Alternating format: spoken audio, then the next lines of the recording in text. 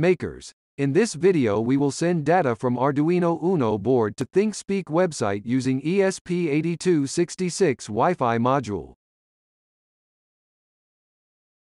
Hit the subscribe button and watch the video until the end. First go to ThinkSpeak.com. ThinkSpeak is a web-based IoT platform which is used to monitor sensor data, store sensor data, analyze sensor data and so on. To use ThinkSpeak you need to have an account, so you can create a new account for free by following simple steps. If you already have ThinkSpeak account, you have to log in to your account. After creating account, we need to create a new channel for our project.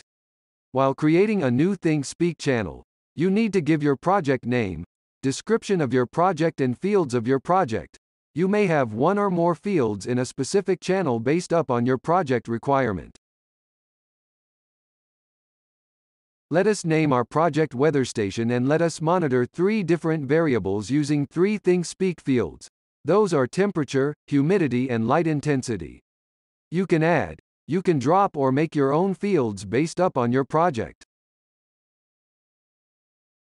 When we save our channel, we will get a dashboard to monitor the given fields in a graphical manner with our own project and fields name. The x-axis of the graph is date by default, but you can press the pen icon to change axis, the title, the color or other properties. When we create a ThinkSpeak channel, it will be private or only the creator is able to see the channel.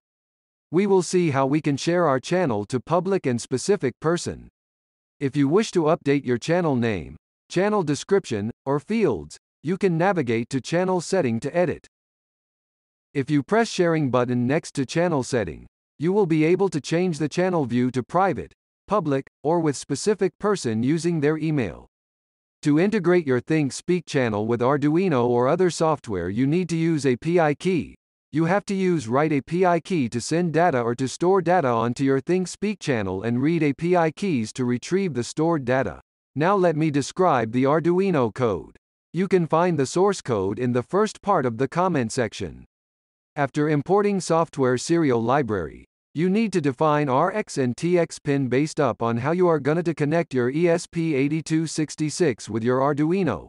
RX equals 2 means digital pin 2 of Arduino is connected with TX of the Wi-Fi module.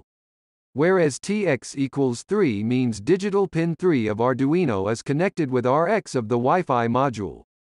You also need to define your Wi-Fi SSID and password. Now we are intended to start data, so we are going to define the write API key. The host is api.thinkspeak.com without HTTP, and set the port to 80.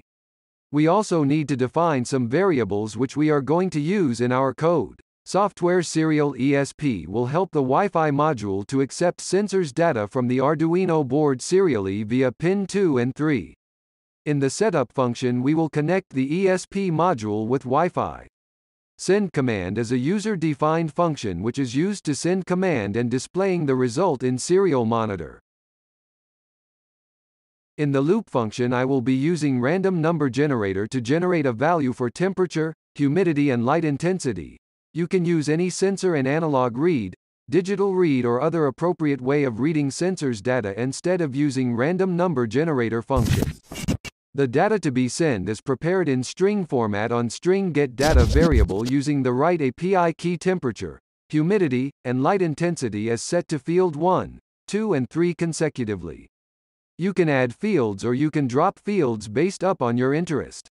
After sending some sort of command via send command function to the host, we will send the data via the Wi-Fi module.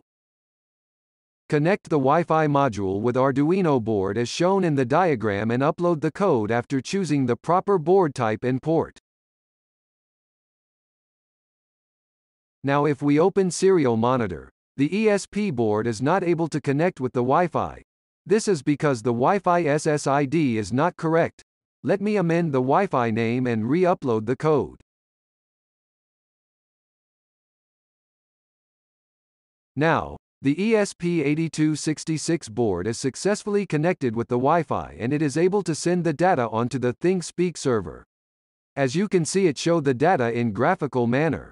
We can also download the data if we need. Thank you for your time and consider subscribing.